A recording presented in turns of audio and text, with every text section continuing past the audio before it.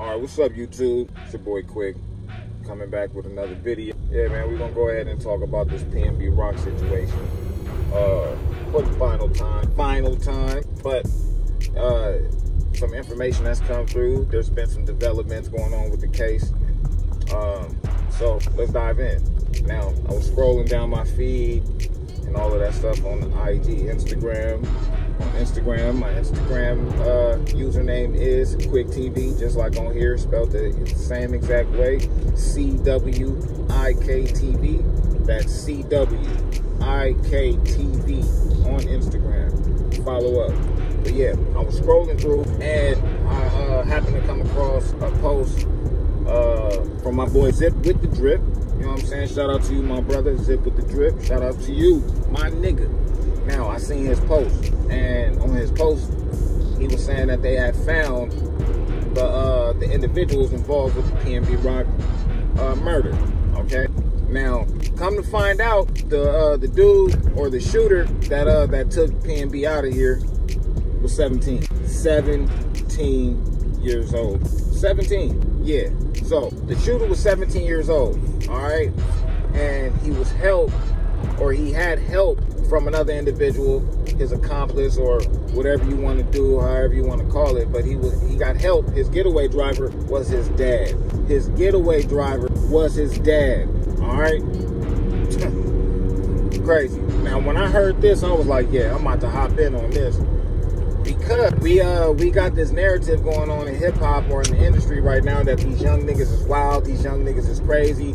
You know what I'm saying? They don't want to listen to nobody. They don't want to do this. They don't want to do that. These motherfuckers is out here shooting up everything. They out of control. The youngest is out of control. Yeah, they are. All right. You know why they out of control? Niggas like him. All right. Yeah. Niggas like him. The 17-year-old dad is the reason why these young niggas is out here acting crazy and acting wild, bro, and shooting shit up. You know what I'm saying? Now, when I was growing up, bro, I used to get into it with old niggas and all that shit all the time. You feel me? Like, it was a particular older nigga, or, nah, I ain't gonna say it was a particular, because all these niggas did it, okay? Now, this older nigga would be like, hey, I ain't fighting nobody. I'm shooting, nigga. Try to fight this 6. Try to fight these bullets. Try to fight this and do this and do that, nigga. I ain't doing nothing, nigga. And I'm like, bro, you better at least show your son how to fight, nigga, because pretty soon he out here with his mouth, because the nigga's son's mouth was crazy. You know what I'm saying? He'll sit there and talk crazy to a nigga like, I'll do this and blah, blah, blah, blah, blah, nigga, use a bitch and blah, blah, blah, blah, blah, but could not protect or defend himself at all. You know what I'm saying? The nigga little sister be over there beating his ass. All right? So, I'm telling him, like, bro, you better start showing this nigga how to fight and how to do something before this nigga start getting into high school, and y'all not gonna be able to save him. He was like, fuck that, nigga, fuck that. Nigga, my son ain't fighting nobody, nigga. You old niggas, man, you old niggas promoted this style of living. Oh, I'm not fighting, I'm shooting, I'm doing this, I'm doing that, I'm going out here and I'm doing that, right? And you guys ain't held yourself accountable for nothing. It's always the young niggas. Now you get the prime example of a young nigga out here doing something with his dad right there. So yeah, we need to shine a light to you older niggas, man, and hold y'all accountable. Y'all the reason why all this shit is fucked up. Y'all the reason why these young niggas is out here shooting shit up. You know what I'm saying? Y'all the reason why these young niggas is out here acting wild and doing this crazy shit, bro. You older niggas. You know what I'm saying? You niggas promoted it, you taught it, you know what I'm saying? All of that. Y'all was supposed to stop that shit with y'all, because y'all seen what it was doing to y'all. You know what I'm saying? The older niggas is supposed to show the young niggas the right way. You feel me? You ain't supposed to, oh, you know this shit is fucked up.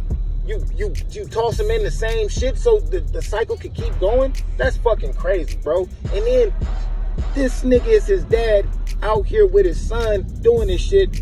You know this wasn't the first time they done been out here doing something. You know it ain't the first time they done been out here doing some bullshit. You know what I'm saying? This is the time they got caught. You feel me? Shit is crazy, bro. Teaching a 17-year-old. Now, mind you, he's 17 now. Meaning, for him to already be in this type of mentality and all of this shit, the nigga had to been already conditioned for it. So who knows how long this nigga been out here sticking shit up and popping shit and getting, and his getaway driver's his dad. Fucking nuts, bro. Like, you older niggas, man, yeah, that's what we need to start doing. This right here needs to start like a new movement of like the young niggas holding the older niggas accountable, man. Or you feel me? Like something dealing with these older niggas and how y'all dropped the ball with the next generation. Like, y'all could have did way better, bro. He could have did way better. Why the fuck he couldn't did the lick by himself? Nigga, you gonna appoint and you gonna have your son do it?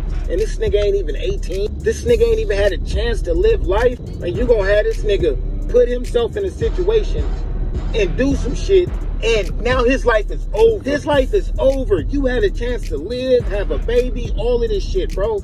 Your son's life is over. Like, that's the story for a lot of these young niggas out here. These older niggas be sitting here pushing them in, conditioning them, training them, and doing all of this shit, like pushing them towards this lifestyle, bro. And then when the shit blow up in their face, and the shit, and the young nigga go down, you know what I'm saying? The crash test dummy. The crash dummy.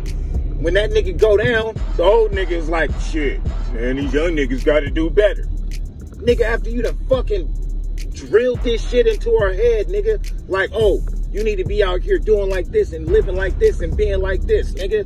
That nigga was 17, bro. That nigga was 17, bro. That shit is crazy. With his dad, homie. With your fucking, why? Bro, why the fuck is you having your son go up in there with the yammer and you not doing it, bro? Is you crazy?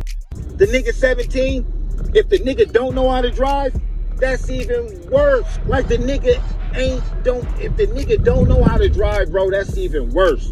You done took away this young nigga's life and the nigga didn't even get a chance to drive yet, bro. This is the dad fault. This is you old niggas' fault, man. All you old niggas. Because all you old niggas be doing this shit and be having these young niggas out here on some crash dummy shit, man.